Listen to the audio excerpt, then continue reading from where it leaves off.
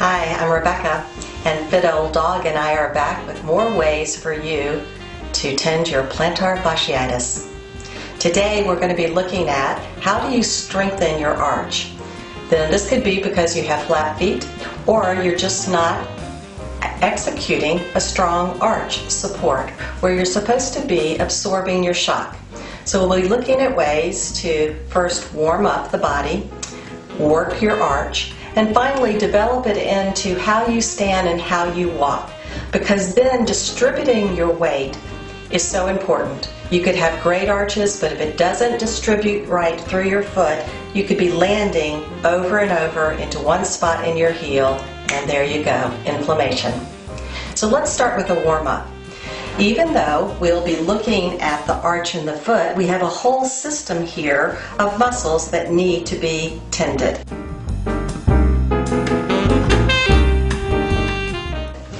So you could take something like this stick and just a simple roll, even a rolling pin out of your kitchen could do, and we could start to open up the IT band. And I'm just giving you a little bit here to do. You might spend a lot of time and find some tender spots. This whole line that connects up into your knee. We have the outside edges to work. You could take it underneath to get your hamstring.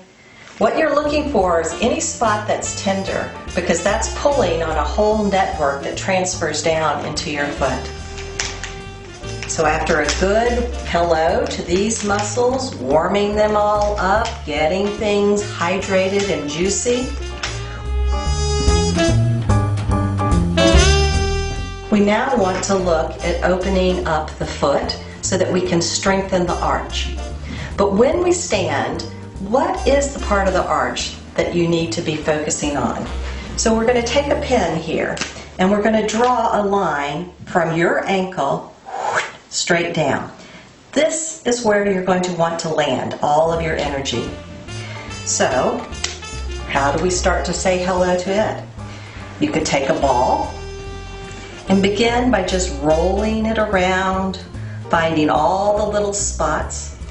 Now this could be a tennis ball, it could be a smaller ball to get in where you can just sort of pulse, pulse, pulse in different places to open up the different areas.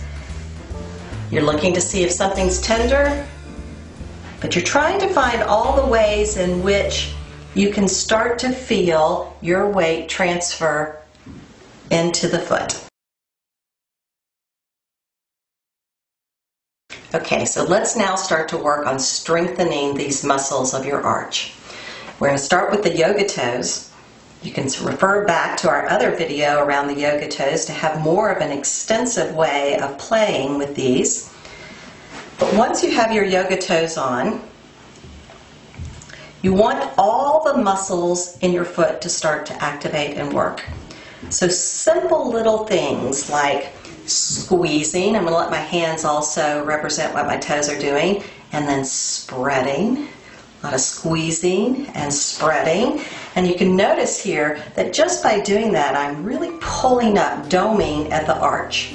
Spreading, I can play one toe, the other toe, and start to feel, is it more familiar in my foot to turn out, to turn in?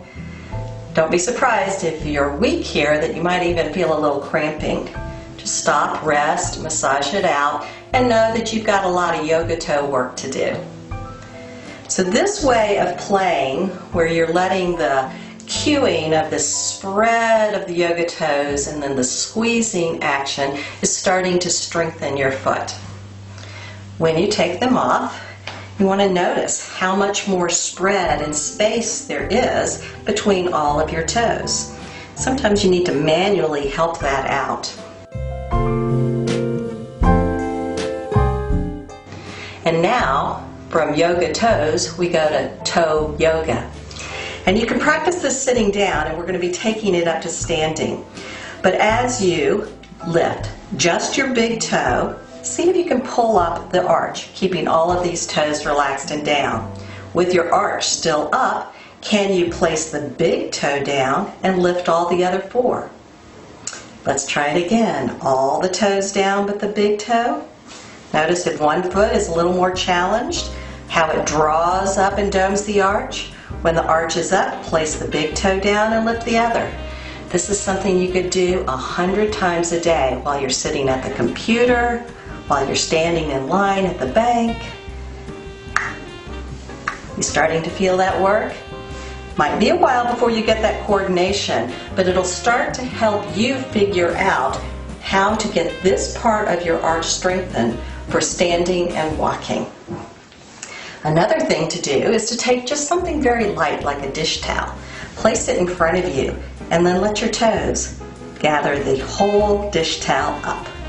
Yeah, scrunch, scrunch, scrunch, yeah. And you do it until you had the whole towel your direction. So those are some of the things that we can do to start to activate the arch. But then we're going to want to take it now up to standing and see what you can do to build this strength of your arch and transfer it all the way up. Here we go. So we have our line drawn from the ankle to the inside of the point of the arch. So we're going to take something very simple that you'll have in your house, and those are little magic markers. And place them down, and I want you to place that line that you drew right there underneath and stand on it. This should feel tender. But right there, as you start to land all your weight into the marker, you're going to start to feel where you need to line up and stand in your foot. So you're not so far back, you're not so far forward, but right there on that little marker. And I do a little sway side to side. You can kind of feel, ooh, on that foot a little different than this one. We're gathering a lot of information about ourselves as we're also warming up. Once we have stood there, if you step back just a little bit off the marker,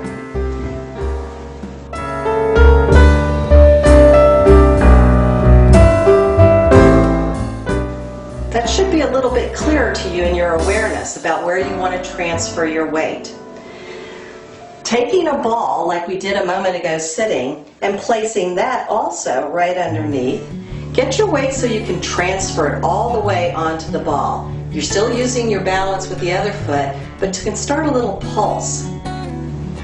You're feeling the weight now go on the outside edge, on the inside edge, and begin to notice from here in your foot, can you feel it transfer up your knee, up into your hip?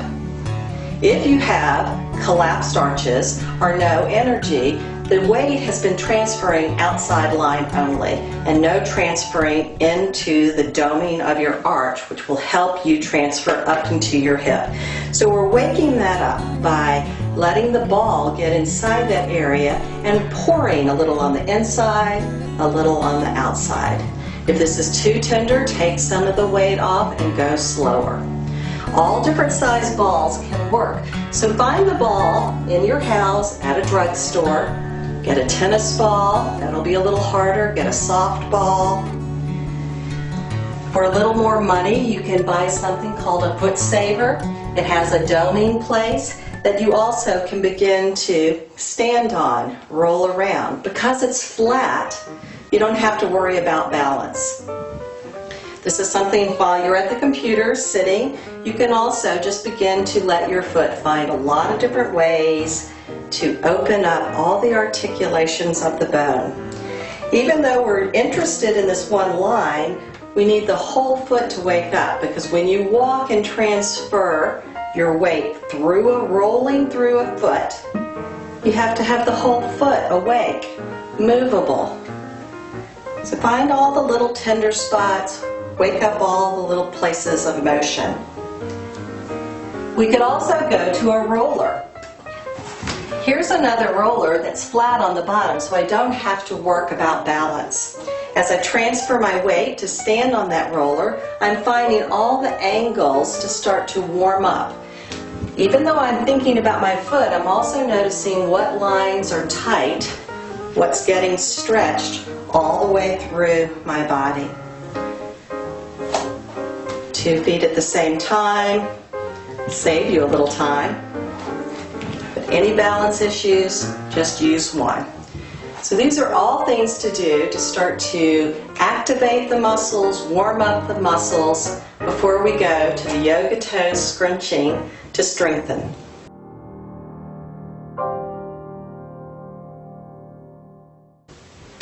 So finally, we're going to look at a whole strengthening, not just for the foot, but to build up the connection of how you can transfer all the way through your hips, your legs, and take it into walking.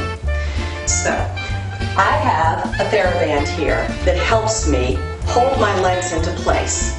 If you tend to be collapsed arch, tendencies often is to turn the legs out because you don't have the arch support. So we're going to want to get a little more parallel but not collapse in. Pull my legs up again so you can see. If you're collapsed in, your knees will want to kiss. So how do we open so the knees still track over your first two toes?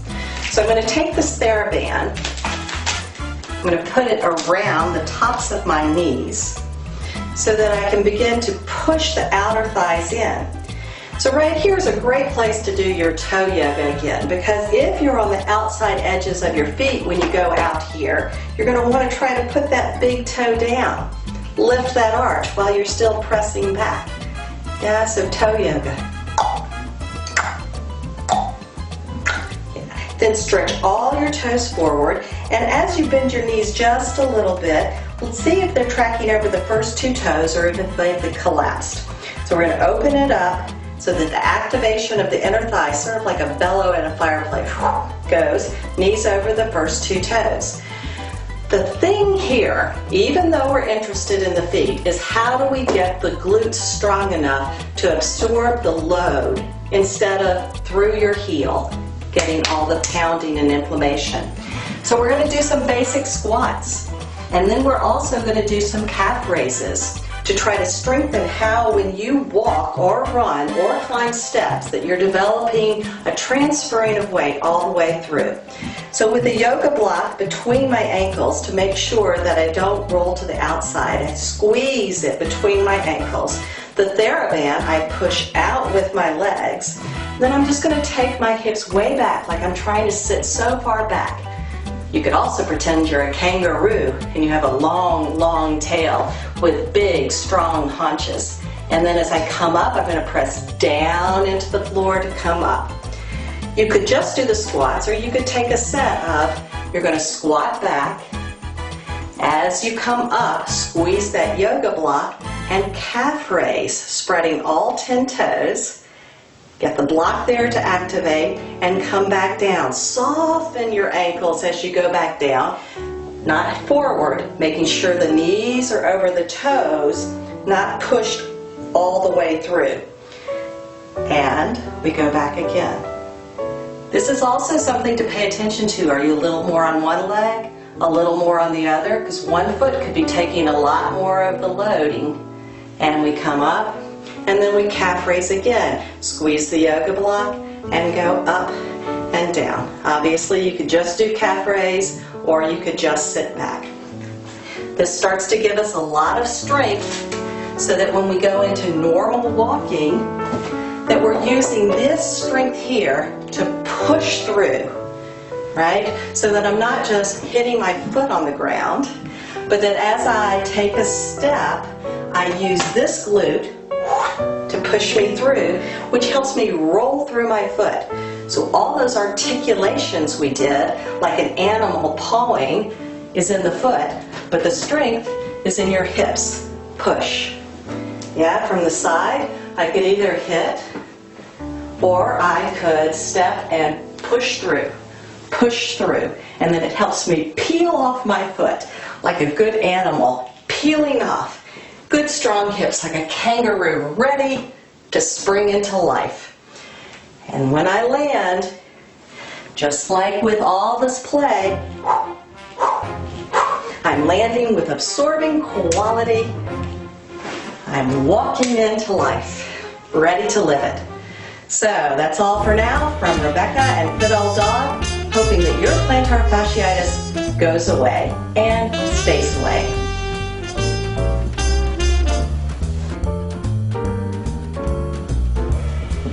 One more note, when we're taking care of ourselves, sometimes there can be a little irritation in the process of getting healthy. So don't forget, if you feel a little sore, whether it's in your foot, your knee, icing is a really good thing to do. You could take a bucket of water and stick your foot in it. You could put an ice bag on it. You could freeze a bottle of water and roll your foot on it. But do remember to take care. And don't forget to roll out any of the muscles at any time with a roller or a stick to help things let go. Because as we get strong, we need to go slow and to pay attention. That's all for now.